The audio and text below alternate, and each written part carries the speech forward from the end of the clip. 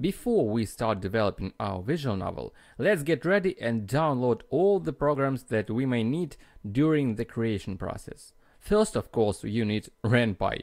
What is RenPy? Well, if you don't know this, first it's strange that you're watching this video, but nevertheless, in short, RenPy is an engine for creating visual novels. What is an engine?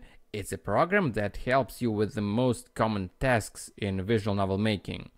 It helps you draw pictures, menus, play sounds, and so on and so on. So creating a visual novel with RenPy will be much easier than without it. To download RenPy, go to ren'py.org, press the big green download button and select the archive for your operating system. If you have Windows, just click exe. If macOS or Linux, choose another archive. Download, unpack it somewhere, and for example, in case of Windows, just run the exe file, which will launch our program. We will start working in this program in the next video, but for now we will download some more very useful programs. The first software we need is a code editor. Well, basically you can write your game's code in any text editor, whether in Notepad or MS Word, but it is advisable to download a special editor for this. There are a whole bunch of them, moreover, a whole bunch of free good editors. You can choose any you like. You can even choose a paid one, it doesn't really matter. I will be working in Notepad++ editor. You can download for free at notepad++.org. Again, push the download button, choose your system, download, install. We'll get to working with the editor a little later. Since visual novels are crammed with pictures and text, we will definitely need a program for working with images. I'm using GIMP, and this is essentially a free Photoshop alternative. Maybe it's not as advanced as Photoshop, but nevertheless, GIMP is a very good and powerful software. It has a huge number of all sorts of functions and stuff, perhaps even more functions than most people will need. And I highly recommend it. Again, go to gimp.org, download it for free, install, and enjoy your life. Besides the GIMP, another useful thing I would like to recommend you is the Faststone image viewer. Again, you can use any viewer that is convenient for you, but Faststone has several very basic image manipulation capabilities. It can resize pictures, crop, and perform other simple operations. This is sometimes just much faster than processing a picture in GIMP.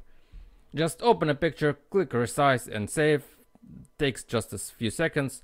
It's very fast, very convenient, so I really recommend it. Faststone.org, download button as usual. And since visual novels also contain music and sounds, we'll need Audacity. This is an audio editor in which you can change the format of sound file, you can change the volume, you can apply some sound effects, and so on and so forth. It's a very useful thing. Again, this program is free, you can download it audacityteam.org, download button, choose Windows, macOS, Linux, or whatever system you have, download, install, enjoy. And one more thing that many people underestimate and do not use for some reason is a mind map editor.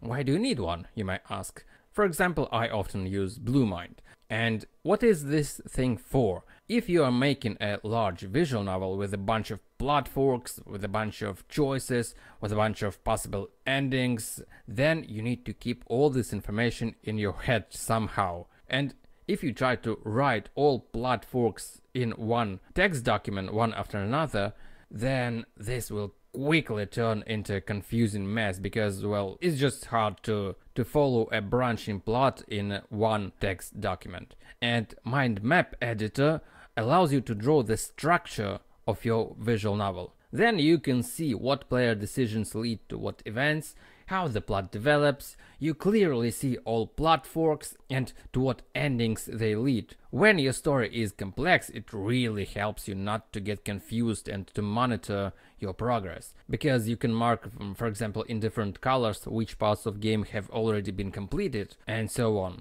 Since BlueMind is no longer being developed and does not have an official website, you can use some other program, for example MindMap 2.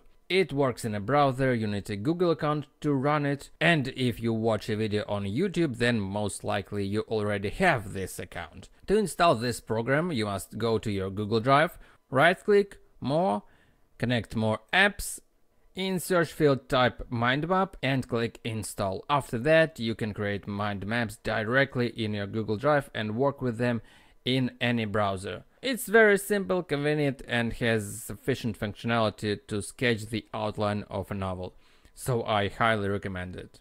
Now we are ready to start working on our first visual novel, so stay tuned in the next video.